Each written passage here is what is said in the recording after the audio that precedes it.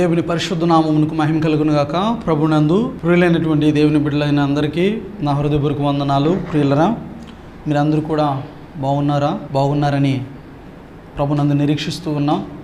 మీకోసం మేము ప్రతిరోజు కూడా ప్రార్థన చేస్తూ ఉన్నాం. మీ ఆత్మీయ జీవితంలో పరిశుద్ధత కలిగి యథార్థతతో ప్రభు రాకడ కొరకు మెలకు కలిగిన ఆత్మతో ఆయన రాకడ కొరకు నిరీక్షిస్తూ ఎదురు చూసే ఒక మంచి గుంపులో పరిశుద్ధత కలిగిన సంఘమందు మీరు ఉండాలని మీకోసం మేము ప్రతిరోజు ప్రార్థన చేస్తూ ఉన్నాం. మా కొరకు కూడా మీరు చేస్తున్న ప్రార్థనలను బట్టి, మీరు చేస్తున్న ఫోన్ కాల్స్ను బట్టి ప్రభువును స్తుతిస్తూ గణపరుస్తూ ఉన్నాం. Thank you so much. మరి దేవుడు తన ఉచితమైనటువంటి కృపను బట్టి మరొక దినాన మనం ఆయన వాక్యాన్ని ధ్యానించడానికి మనకిచ్చిన ఈ గొప్ప భాగ్యాన్ని బట్టి ప్రభువును స్తుతిస్తూ గడిచిన దినమందు మనం ధ్యానించినటువంటి అంశం ద ఫైట్, పోరాటము అనేటువంటి అంశాన్ని మనం కంటిన్యూషన్ చేద్దాం. ప్రియులరా, ఒకసారి దయచేసి పరిశుద్ధ గ్రంథం నుండి నాతో పాటుగా అందరూ తిమోతికి రాసినటువంటి మొదటి పత్రిక 6వ అధ్యాయము 12వ వచనాన్ని మూలవాక్యంగా చదువుకుందాం. దయచేసి చూద్దామా. తిమోతికి రాసినటువంటి మొదటి పత్రిక 6వ అధ్యాయము 12వ వచనము. విశ్వాస సంబంధమైన మంచి పోరాడము, నిత్య జీవమును చేపట్టము, దాన్ని పొందుటకు నువ్వు పిలువబడి అనేక సాక్షుల ఎదుట మంచి ఒప్పుకొంటివి. ప్రార్థన చేసుకుందాం. మహాగణుడును మహోన్నతుడునకు మా ప్రియ పరలోకమందున్న పరిశుద్ధుడైన తండ్రి, పరిశుద్ధుడు పరిశుద్ధుడు పరిశుద్ధుడు పరిశుద్ధుడు పరిశుద్ధుడు పరిశుద్ధుడు పరిశుద్ధుడు అనుచు స్వరూపులు కెరూబులతో కోట్లాది దేవదూతలతో భూలోకమందు పరలోకమందు గాన ప్రతిగానములతో స్తుతింపబడుచున్నటువంటి మా స్తుతికి పాత్రుడైన దేవా, ఈ ఉదయకాల సమయమున ఎన్నికలేని నేను ప్రభువా నీ పక్షమున మీ నామ మహిమార్థమని నిలబడుచుండగా నన్ను మీ సులువు చోట్న మరుగుపరిచి నాతోనూ ప్రియులైన మీ బిడ్డలందరితోనూ వాక్యం ద్వారా మాట్లాడి మహిమ ఘనత ప్రభావాలు పొందుకొనమని మా రక్షకుడు మీ ప్రియ కుమారుడు మా యేసుక్రీస్తు వారి పరిశుద్ధ నామమున స్తుతించి వినయముతో ప్రార్థిస్తున్నాము తండ్రి, ఆమెన్. ప్రభునందు నా ప్రియ దేవుని బిడ్డలరా, గడిచిన దినమందు మనం నేర్చుకుని ఉన్నాం. మనమందరమును కూడా దేవుని చేత పిలువబడిన వారమని.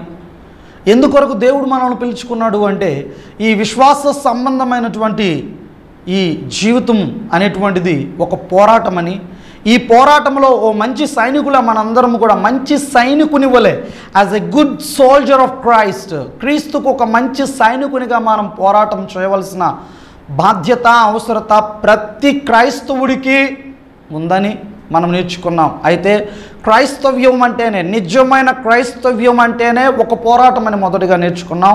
మరి ఈ నిజమైన ఈ క్రైస్తవ్యంలో, ఈ క్రైస్తవ జీవితంలో మనం పోరాడవలసింది ఎవరితో, వేటితో అనేటువంటి విషయంలో మొదటిగా మనం పోరాటం చేయవలసింది మన శరీరంతోనని అపోస్తలుడైనటువంటి పౌలు రోమీలకు రాసినటువంటి పత్రికలో తాను చేసినటువంటి ఆ ప్రార్థనలో తాను అంటూ ఉన్నాడు కదా, నా ఈ మరణమునకు లోనైనటువంటి నా ఈ శరీరమును విడిపింపగలిగిన వాడు ఎవడు? అయ్యో నేను అంతటి దౌర్భాగ్యుడను, నాలో ఏదో ఒకటి, నా అవయములలో ఒకటి నన్ను పాపము చేయనట్లుగా నన్ను ప్రేరేపిస్తుంది అని చెప్పి తను చేసిన ప్రార్థన ద్వారా మనందరమును కూడా నేర్చుకున్నాం. ప్రియులరా, మన శరీరం అనేటువంటిది మట్టితో చేయబడిన ఈ శరీరం ఒకరోజు క్షయమైపోతుంది, నశించిపోతుంది. అయితే ఈ మట్టితో చేయబడిన ఈ శరీరంతో మనం పోరాటం చేయాలి. ఆత్మీయంగా మనం దేవునికి దగ్గరగా ఉండాలంటే, దేవుని సన్నిధిని అనుభవించాలంటే, దేవుని లేఖను సెలవిచ్చినట్లుగా మనం దేవునికి దేవాలయముగా ఉన్న మనం పరిశుద్ధత అనేది మనలో కలిగి ఉండాలంటే ఖచ్చితంగా మన ఈ శరీరంతో మనం పోరాటం చేయాలి. అయితే మన శరీరంతో పోరాటం చేయటం అంటే మనం రెండవదిగా ఏ విధంగా మనం వేటితో పోరాటం చేయాలి అంటే ప్రియులరా, మన శరీరంతో, రెండవదిగా లోకంతో. ఈ లోకమందున్న వాటిని మనం ప్రేమించకూడదని, ఈ లోకమందున్న వాటిని గనక మనలో కలిగి ఉంటే, ఈ లోకంతో మనం స్నేహం చేస్తే దేవునితో వైరమని మనం నేర్చుకున్నాం. అంటే దేవునికి శత్రువులం అవుతాం. మనం దేవునికి దగ్గరగా ఉండాలంటే, దేవుడు మనలను ప్రేమించాలంటే ప్రియులరా, ప్రభువైన యేసుక్రీస్తు వారు 33.5 సంవత్సరాలు ఆయన ఈ భూమి మీద నివసించినప్పుడు ఆయన జీవితంలో మనకు ఒక చక్కని మాదిరిని చూపించాడు. అందరితో ఎలా ప్రేమగా ఉండాలి, అందరినీ ఎలా ప్రేమించాలి, పాపులతో కూడా ఏ విధంగా మనం స్నేహం చేయాలి, కానీ ఆ పాపానికి దూరంగా ఎలా మనం బ్రతకాలి అనేది. మనం పాపిని ప్రేమించవచ్చు ప్రభువైన యేసుక్రీస్తులాగా, కానీ ఆ పాపిలో ఉన్న ఆ పాపాన్ని మాత్రం మనం ప్రేమించకూడదు, ఎందుకంటే అది లోకమునకు సంబంధించింది. నా ప్రియ సహోదరుడా, ప్రియ సహోదరి, గడిచిన దిన ముందు మనం నేర్చుకున్న ఆ విషయాలను ఇప్పటి వరకు మనం రీక్యాప్చులేట్ చేసాం, మరలా తిరిగి మనం జ్ఞాపకం చేసుకున్నాం. అయితే ఈ దినమందు మనం ఇంకా దేనితో పోరాడాలి అంటే, మొదటిగా మనం ఒక నిజమైన క్రైస్తవ్యం అంటేనే పోరాటం. మరి ఈ పోరాటంలో మనం మొదటిగా శరీరంతో పోరాడాలి, రెండవదిగా లోకంతో, లోకాశలతో, లోకముందున్న వాటితో మనం పోరాడాలి. లోక స్నేహం చేయకుండా లోక సంబంధమైన వాటికి దూరంగా మనం ఉండాలి. మూడవదిగా ప్రియులరా, మనం అపవాదితో పోరాడవలసిన వారమై ఉన్నాం. చదువుదాం. పేతురు రాసినటువంటి మొదటి పత్రిక 5వ అధ్యాయము 8వ వచనాన్ని చదువుకుందాం. పేతురు రాసినటువంటి మొదటి పత్రిక 5వ అధ్యాయము 8వ వచనము. నిబ్బరమైన బుద్ధి గలవారై మెలకువగా ఉండుడి, మీ విరోధి అయిన అపవాది గర్జించు సింహము వలె ఎవరిని మిరింగుదునా అని వెతుకుచూ తిరుగుచున్నాడు. ఆమేన్, హల్లెలూయా. ఇక్కడ మనకి అర్థమవుతున్న విషయం ఏమంటే, మూడవదిగా ఒక క్రైస్తవుడు లేదా నిజమైన క్రైస్తవుడు చేయవలసిన పోరాటం దేనితోనంటే అపవాదితో. ప్రభునందు నా ప్రియ దేవుని సంగమా, ప్రియ సహోదరుడా, ప్రియ సహోదరి, వాడు ఇప్పుడు ఎలా ఉన్నాడు అంటే, ఈ లోకమందు గర్జించే సింహంలో తిరుగుతున్నాడు, ఎవరిని మిరింగాలా అని చెప్పి. అంటే ఆ మాటకు అర్థం, ఎవరైతే దేవుని సన్నిధికి దూరంగా ఉంటున్నారో, పరిశుద్ధుడైనటువంటి దేవునికి ఆలయంగా కాకుండా లోకాశలతో, లోకమును ప్రేమిస్తూ శరీరాచ్యలతో శరీరాన్ని జయించకుండా ఎవరైతే ఉంటున్నారో అట్టివారి ప్రాణాన్ని సహితం తీయడానికి వెనకంజ వేయట్లేదు వాడు. కారణం ఏమిటో తెలుసా? దేవుడు అగ్నిగుండాన్ని, పాతాళాన్ని సిద్ధపరిచింది కేవలం వాడి కొరకే, అపవాది కొరకు. కానీ అపవాది వాడి అనుచరుల కొరకు సిద్ధపరిచిన ఆ అగ్నిగుండంలోనికి దేవుని మీద ఉన్న కోపాన్ని బట్టి, దేవునికి వాడు పూర్తి వ్యతిరేకి కాబట్టి, దేవుడు ఎంతో ప్రేమిస్తున్న నిన్ను నన్ను ఆయన తన స్వరూపంలో ఇచ్చి తన సొంత పోలిక చొప్పున సృష్టించుకున్న మనలను కొందరినైనా వాడిని వీలైనంత వరకు వాడితో పాటు నరకంలోనికి తీసుకువెళ్ళాలని ప్రయత్నిస్తున్నాడు. ప్రభునందు నా ప్రియ సహోదరుడా, సహోదరి, ఉదయకాల సమయం ముందు వాక్యమును వింటున్నటువంటి దేవుని బిడ్డలారా, త్రాగుడుకు గురై ఉన్నావా? పొగ త్రాగుతున్నావా? సిగరెట్లు తాగుతున్నావా? మందు తాగుతున్నావా? లేదంటే భార్య కాకుండా మరొక స్థితి అక్రమ సంబంధాన్ని కలిగి ఉన్నావా? భర్తను విడిచిపెట్టి వేరొక వ్యక్తితో తప్పుడు సంబంధాన్ని కలిగి ఉన్నావా? తల్లిదండ్రులకు తెలియకుండా పాపం చేస్తున్నావా? ఓ నా ప్రియ సహోదరి, సహోదరుడా, ప్రియ యవనస్తులారా, ఉదయకాల సమయమందు దేవుడు మీతోనే మాట్లాడుతూ ఉన్నాడు.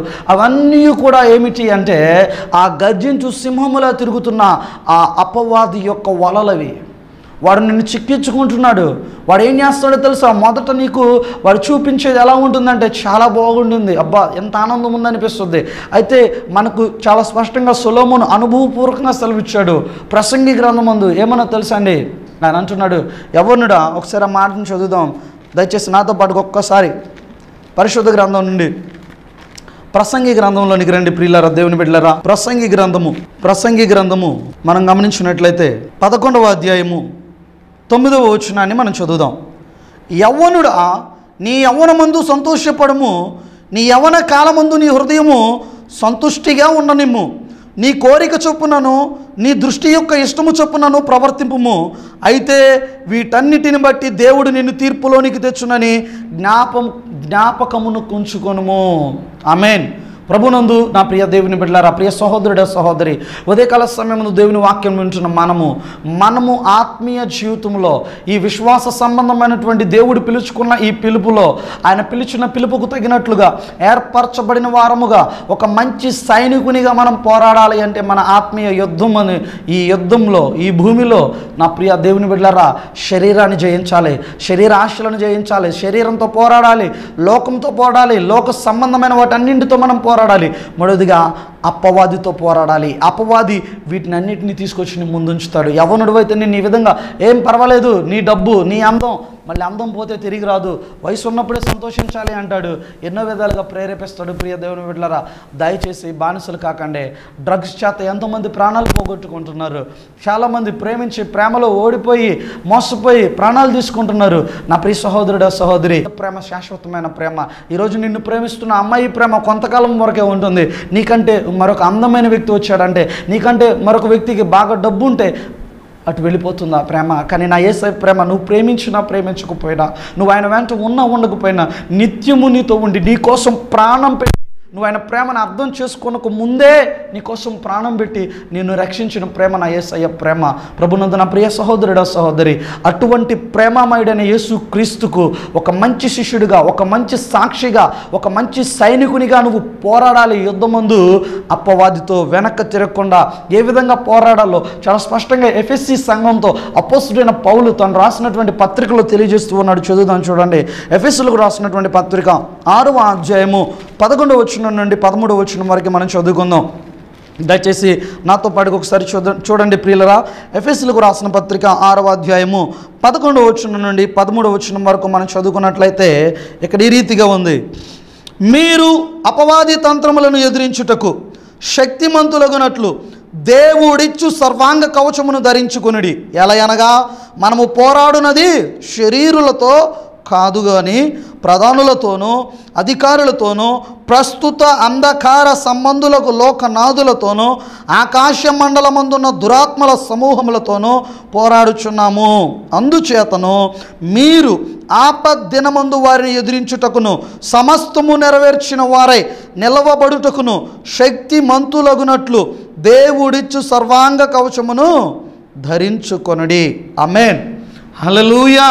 ప్రభునందు నా ప్రియ సహోదరుడా, ప్రియ సహోదరి, ఉదయకాల సమయం నందు దేవుని వాక్యమును వింటున్నటువంటి దేవుని బిడ్డలారా, మనము పోరాడుతున్నది అపవాదితో అని వన్స్ మనం గుర్తించిన తర్వాత మనం ఆ పోరాటంలో ఏం కలిగి ఉండాలంటే కొన్ని ఆయుధాలను మనం కలిగి ఉండాలి. ఒకసారి ఆలోచిద్దాం. మనం యుద్ధానికి వెళ్ళేటువంటి వ్యక్తిని ఎవరినైనా మీరు చూడండి, యుద్ధ భూమిలో యుద్ధం చేసే వ్యక్తి ప్రియులరా, యుద్ధంకు వెళ్ళి ఆయుధాలు లేకుండా వెళ్తే అతను యుద్ధంలో పోరాడగలుగుతాడా? ఒకసారి just imagine about him who will go without weapons in to the battle field, how his life should be. If enemy comes to fight with him, does he able to fight with that guy who is coming against to him? Not at all. He can't fight because without weapons it is not at all possible. అదేవిధంగా నా ప్రియ సహోదరుడ సహోదరి, మనం గమనించినట్లయితే యుద్ధ భూమిలోకి వెళ్ళిన వ్యక్తి వెళ్ళేటప్పుడు యుద్ధానికి ఆయుధాలు లేకుండా వెళితే అతడు ఎలాగైతే శత్రువుతో పోరాడలేడో, ఓడిపోతాడో, తన ప్రాణాన్ని కూడా కోల్పోయే పరిస్థితి ఉందో, అదేవిధంగా నా ప్రియ సహోదరుడ, ప్రియ సహోదరి, క్రైస్తవ జీవితం అనేటువంటిది, ఒక నిజమైన క్రైస్తవ్యం అనేటువంటిది ఒక పోరాటం. ఇది ఈ పోరాటంలో నువ్వు పోరాడకుండా ఒక తిండిబోతుగానో, నిద్రపోతుగానో, బద్ధకస్తుడుగానో, నువ్వు దేవుని సన్నిధిలో ప్రార్థించకుండా, మెలకువ కలిగిన ఆత్మతో ఉండకుండా, నా ప్రాణమా తిను తాగు సూచించు అనుకుంటూ కనుక బ్రతికితే పేరుకు మాత్రం నామకార్థ క్రైస్తవుడిగా ఆదివారం వచ్చినప్పుడు బైబిల్ను చక్కగా చంకలో పెట్టుకుని ప్రార్థనకు వెళుతూ మరలా వచ్చి ఆ బైబిల్ను చక్కగా బీరువాలో పెట్టి వదిలిపెట్టేస్తూ నువ్వు ఉంటే ఎలా ఉంటుంది నీ లైఫ్? రీసెంట్గా just I think last week పిల్లరా మా ఊరిలో మా ప్రాంతానికి సమీపం ముందు ఒక సభలు జరిగిన చోట ఒక దైవజనుడు వాక్యం చేతో ఉపమానాన్ని చెప్పాడు. అదేమిటంటే, ఓ దైవజనుడిని ప్రియులరా ఒక కుటుంబం భోజనానికి ఆహ్వానించారంట వారి ఇంటికి భోజనం చేయడానికి. ఆ పాస్టర్ గారు ఆ ఇంటికి వచ్చారు, భోజనం చేశారు. అయితే వెళ్ళిపోయేటప్పుడు తనతో పాటుగా ఒక స్పూన్ ఏదైతే ఉందో, చెంచా స్పూను తనతో పాటుగా తీసుకువెళ్ళాడంట. అది ఈ విషయాన్ని ఎవరు గమనించారంటే, ఆ ఇంటిలో ఆయనకు వంట చేసి పెట్టినటువంటి ఆ యజమానురాలు, ఆ ఇంటి యజమానుని భార్య ఇదంతా గమనిస్తూ ఉంది, విశ్వాసి. పాపం అప్పటి వరకు ఆ పాస్టర్ గారి మీద ఎంతో ఒక మంచి అభిప్రాయాన్ని కలిగినటువంటి ఈమె మనసులో పెట్టుకుని ఆ ఆలోచనను తన భర్తతో పంచుకుంటుంది.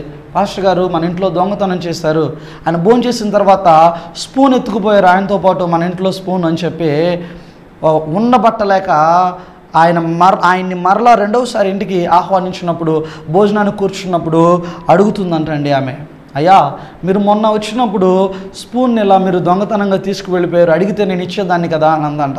అప్పుడు ఆయన అంటున్నాడంట ఆమెతో, అమ్మ ఆ స్పూన్ నేను యాక్చువల్లీ నా ఇంటికి ఏమీ దొంగతనంగా తీసుకువెళ్ళలేదు, ఆ స్పూన్ మీ ఇంట్లోనే ఉంది అన్నారంట.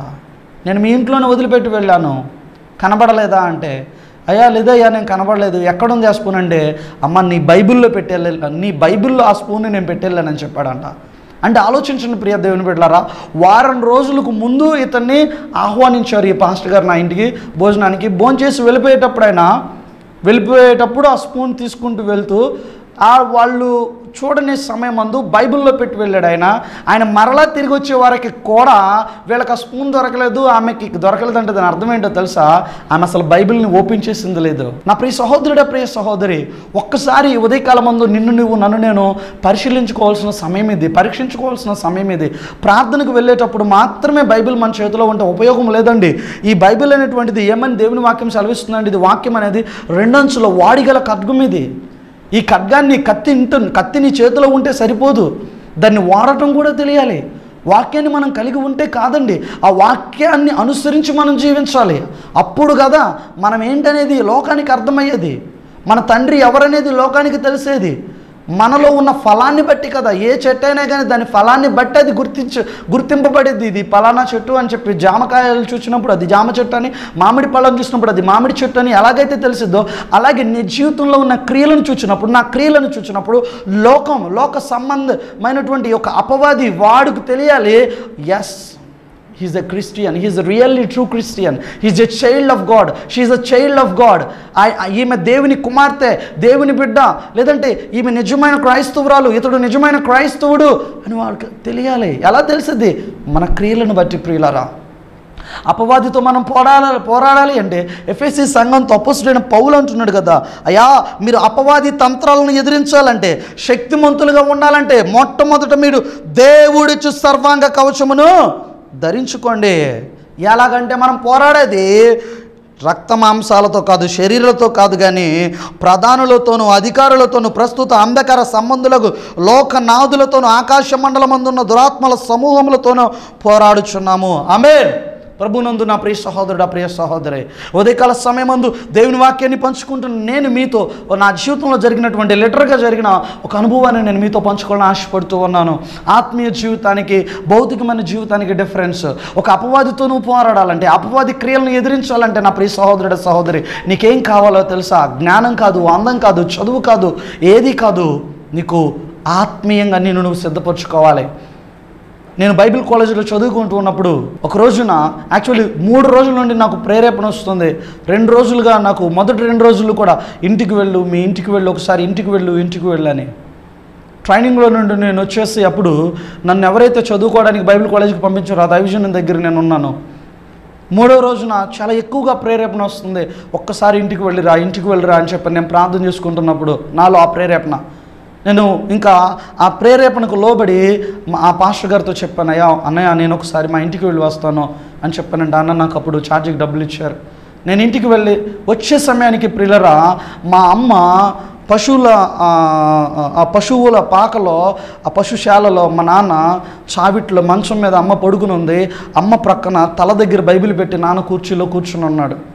నేను బ్యాగ్ తగిలించుకుని ఇంట్లోకి వస్తూ లోపలికి వెళ్తున్న సమయంలో నాన్న అంటున్నాడు, నాన్న ఇక్కడికి రారా అంటున్నాడు. ఏంటి నాన్న అంటే, నాన్న ఇక్కడికి రా, రాత్రి నుండి అమ్మకి ఏం బాగలేదు, దురాత్మ పట్టుకుంది, ప్రార్థన చేస్తున్నాను, వదిలిపెట్టి వెళ్తుంది, మళ్ళా వచ్చేస్తుంది, చూడు ఎలా ప్రవర్తిస్తుందని చెప్పి నాన్న నన్ను పిలుస్తుంటే, నిజంగా ప్రియులరా నాకు ఇప్పటికీ గుర్తుంది. మా నాన్నతో అన్నాను, నాన్న ఉండు నేను తర్వాత వస్తానని చెప్పి అక్కడికి అమ్మ దగ్గరికి వెళ్ళకుండా ముందు ఇంట్లోకి వెళ్ళిపోయి నా వరకు నేను శుభ్రంగా స్నానం చేసి చక్కగా లుంగి కట్టుకుని షర్ట్ వేసుకుని ఒక్క 2 నిమిషాలండి, ఎక్కువసేపు కూడా కాదు ప్రియులారా, ఒక 2 నిమిషాలు మోకరించి ఇంట్లో నేను ప్రార్థన చేసుకున్నా. ఏమని అడిగానో తెలుసా?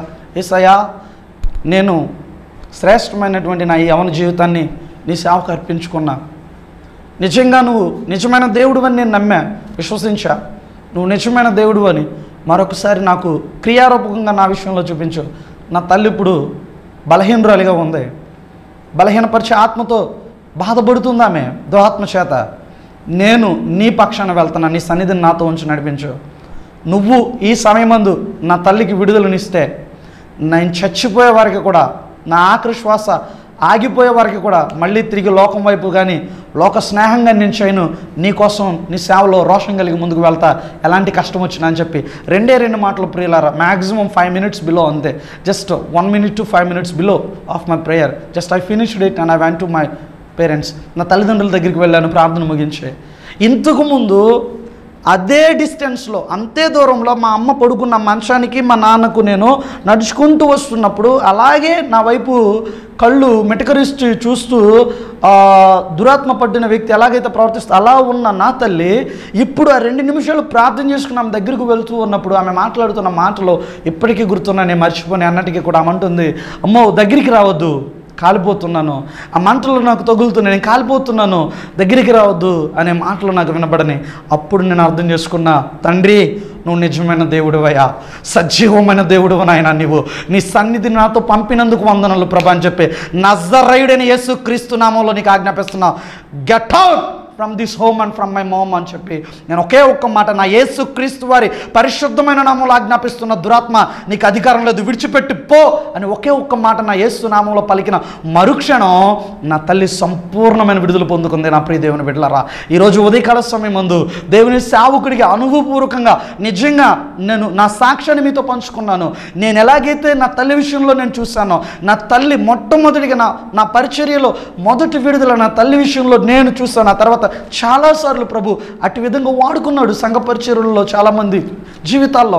అయితే ఈ ఉదయకాలం మంది వాక్యం వింటున్నా నా ప్రియ సహోదరుడు, ప్రియ సహోదరి, ఈ ఆత్మ సంబంధమైనటువంటి యుద్ధంలో, ఈ ఆత్మీయ పోరాటంలో నీవు నేను ఒక మంచి సైనికునిగా పోరాడటం అంటే మన జీవితాన్ని పరిశుద్ధతతో, వాక్యముతో, ప్రార్థనతో మనల్ని మనం సిద్ధపరచుకోకపోతే, నీలో వాక్యం అనేటటువంటిది లేకపోతే, వాక్యానికి చోటు, ప్రార్థనకు చోటు లేకపోతే అపవాది గర్జించు సింహంలో నిన్ను భయపెడతాడు. వాడి కేకలకు నువ్వు భయపడిపోతావు, ఉపయోగం ఉండదు. ప్రభునందు నా ప్రియ సహోదరుడ, సహోదరి, దేవుడు నిన్ను అంటున్నాడు, నేను మీకు ఇచ్చింది పిరికితనము కలిగిన ఆత్మను కాదు, దత్తపుత్రాత్మ చేతనని మేము ముద్రించాను. కాబట్టి ధైర్యంగా ఉండండి, పోరాడండి, ఓపికతో ఉండండి, కనిపెట్టి ప్రార్థించండి అని చెప్పి ప్రభు ఈరోజు ఉదయకాల సమయం ముందు మనందరితో, నా ప్రియులారా, మనం అపవాదితో పోరాడాలి అంటే మనల్ని మనం ఆత్మీయంగా వాక్యం చేత సిద్ధపరచుకోవాలని ఇక్కడ అపోస్తులైన పౌలు ఎఫెసీ సంఘంతో సెలవిస్తున్నట్లుగా సర్వాంగ కవచాన్ని మనం ధరించాలి అంట. ప్రియులారా, ఆ కవచం ఎటువంటిది అయి ఉండాలి అంటే మనం ధరించుకోవాల్సినది ఏమిటి అంటే ప్రియులారా, 14 వచ్చిన వాళ్ళు ఆయన అంటూ ఉన్నాడు కదా, ఎలాగనగా మీ నడుమునకు సత్యం అనే దట్టి కట్టుకొని, నీతి అను మైమరువు తొడుగుకొని, పాదములకు సమాధాన సువార్త వలనైన సిద్ధ మనస్సును జోడు తొడుగుకొని నిలవబడుడి. ఇవన్నీగాక విశ్వాసం అనే డాలు పట్టుకొనిడి, దానితో మీరు దుష్టుని అగ్ని బాణములన్నింటినీ ఆర్పుటకు శక్తిమంతులవదురు. ఆమేన్, హల్లెలూయా, దేవునికి స్తోత్రం.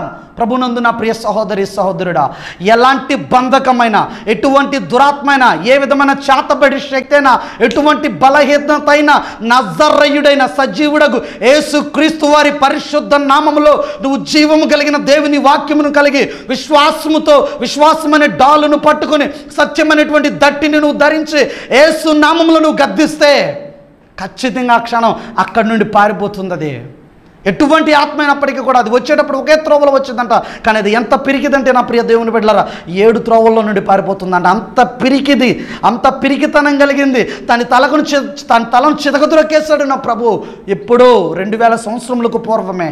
దానికి నువ్వు భయపడకూడదు, నేను భయపడకూడదు. మనం భయపడవలసింది ఎవరికంటే ఈ లోక సంబంధమైనటువంటి ఆ అపవాదికి కానీ, వాడి అనుచరులకు కానీ, లోకస్తులకు కాదు, కానీ నీ ఆత్మను, నీ శరీరమును, నీ దేహమును, నీ శరీరమును చంపడానికి, బ్రతికించడానికి అధికారం కలిగిన వాడు. నరకమునకు పంపాలన్నా, పరలోకమునకు, స్వర్గమునకు పంపాలన్నా ఒక అధికారమును కలిగిన ఏకైక దేవుడైన యేసుక్రీస్తు పరిశుద్ధ నామమునకు నీవు భయపడనంత వరకు, నేను కానీ నీవు కానీ మనం భయపడకుండా జీవించినంత వరకే అపవాదిని మనం ఎదిరించలేం. అపవాదిని ఎదిరించాలంటే, వాడు వేసే అగ్ని బాణములను ఆర్పాలి అంటే, ధైర్యంతో నువ్వు ముందుకు వెళ్ళాలంటే నా ప్రియ సహోదరుడా, నీకు విశ్వాసం అనే డాలు కావాలి. దేవుని లేఖనం ప్రతి ఒక్కటి కూడా, పరిశుద్ధ గ్రంథమందు ప్రకటింపబడిన ప్రతి మాట కూడా సత్యమై ఉన్న మాటను అల్ప విశ్వాసంతో ఒక దృఢంగా నమ్ము. ముందు నువ్వు అంగీకరించు. యేసు నామములో ఆజ్ఞాపిస్తున్నాను అని నువ్వు సెలవిచ్చే ప్రతి విషయం పట్ల మొట్టమొదట నువ్వు నమ్మకంతో ప్రార్థన చేస్తే, అందుకే మార్కు సువార్తలో అంటాడు కదా, అందుచేత మీరు ప్రార్థన చేయనప్పుడు అడుగుచున్న వాటి నెలను పొంది ఉన్నామని నమ్ముడి, అప్పుడు అవన్నీ నేను మీకు అనుగ్రహిస్తాను అంటున్నాడు. ప్రియ దేవుని బిడ్డలారా, ఈ ఉదయకాలం ముందు ఒక్కసారి మనల్ని మనం పరీక్షించుకుందామా. మనం ఎలా ఉన్నాం? మనం చేసే పోరాటంలో నిద్రపోతులుగా ఉంటున్నామా? సోమరిపోతులుగా ఉంటున్నామా? బద్ధకస్తులుగా ఉంటున్నామా? ఎలా ఉంటున్నాం? ఎలా మొదలైంది మన ఆత్మీయ జీవితం? ఇప్పుడు ఎలా ఉంది? దేవుని కొరకు మండింపబడే జ్యోతులుగా ఉంటున్నామా? లేదా మనలోనే మంట లేకుండా, మనలోనే దీపం అనేది వెలగని స్థితిలో, ఆరిపోయిన చీకటి బ్రతుకులతో, జీవం లేని నిర్జీవమైన స్థితిలో నీ జీవితం, నా జీవితం ఉందా? ప్రియ సహోదరుడా, ప్రియ సహోదరి, ఒక్క సావుకుడిగా ఈ ఉదయకాలమందు నీ ప్రియ స్నేహితుడిగా నిన్ను ప్రోత్సహిస్తూ హెచ్చరిస్తూ ఉన్నాను. నా యేసయ్య మాటలో ఉన్న జీవం ఎటువంటిదంటే, ఎండిపోయి 4 రోజులు కుళ్ళిపోయి ఎముకలు విడిపోయిన చర్మం, వాసన వస్తున్న శవము సహితం లాజరు లేచి బయటకు రానగానే జీవంతో బయటకు వచ్చిన గొప్ప మహిమ శక్తి కలిగిన వాక్యం నా యేసయ్య వాక్యం. ఆయన మాటలో అంత గొప్ప శక్తి ఉంది. అలాంటి వాక్యం, సత్యమై ఉన్న ఆ వాక్యాన్ని నువ్వు దట్టిగా ధరించుకొని ఆ వాక్యమందు విశ్వాసం ఉంచి నువ్వు అపవాదితో ఎదిరిస్తే నా ప్రియ సహోదరుడా, ప్రియ సహోదరి, అది ఆరోగ్యమైనా లేకపోతే భూ సంబంధమైన దీవెనైనా, ఈ లోక సంబంధమైన ఏ విధమైన పోరాటమైనప్పటికీ కూడా దానిలో విజయం మనదే. ఆమేనానండి? ఆమేన్. కారణం ఏమిటో తెలుసా? మన విజయానికి కారణం మనలో ఉన్న విశ్వాసం. ఎవరి యందు? ప్రభువైన యేసుక్రీస్తు, నిజ దేవుడు, నజరేయుడైన యేసుక్రీస్తు. ఆయన ఎంతోమంది ఇప్పటి వరకు సిలువ పడ్డారు, చనిపోతున్నారు, కానీ ఒకే ఒక్కని పేరు ఇప్పటికీ గుర్తుందంటే వారందరూ చేసిన తప్పుకు సిలువ పడ్డారు. నా యేసయ్య, నా రక్షకుడు, మన ప్రభువు ఏ తప్పు చేయకపోయినా మనము చేసిన తప్పుకు, మన పాపమునకు తాను బదులుగా, మనకు బదులుగా సిలువను మోసి చనిపోయి సమాధి చేయబడి 3వ దినాన మృత్యుని చేయడే తిరిగి లేచిన ఆ ప్రభు మనకు ఒక మంచి సైనికునిగా ఎలా పోరాడాలో, శరీరంతో ఎలా పోరాడాలో, లోకంతో ఎలా పోరాడాలో, అపవాదితో ఎలా పోరాడాలో ఒక మాదిరిని చూపించాడు. ప్రభువును పోలి మనం లోకంతో పోరాడదాం, శరీరంతో పోరాడదాం, అపవాదితో పోరాడదాం, ప్రభువు నామానికి మహిమను తెద్దాం. అట్టి విధంగా మనందరూ ముందున్నట్లుగా పరిశుద్ధాత్మ దేవుడు మనల్ని నడిపించునుగాక. ఆమేన్. ప్రార్థన చేసుకుందాం. మహాగణుడువైన దేవ, పరిశుద్ధుడైన తండ్రి, విత్తబడిన నీ పరిశుద్ధమైన మాటలను 30 60 100 మా అందరి హృదయాలలో నీరు కట్టి ఫలింపచేసి మీరు ఆకడ కొరకు మమ్మల్ని సిద్ధపరచమని మీ ఆత్మశక్తి చేత మీరు మమ్మల్ని ముద్రించినందుకు, దత్తపుత్రాత్మ చేత ముద్రించినందుకు మీకు కృతజ్ఞతాస్తుతి స్తోత్రాలను చెల్లించుకొంచు యేసు పరిశుద్ధ నామమునందు ప్రార్థిస్తున్నాను తండ్రి. Amen. May go bless you all. దేవుడు మిమ్మల్ని అందరినీ కూడా దీవించి ఆశీర్వదించునుగాక. ఆమెన్.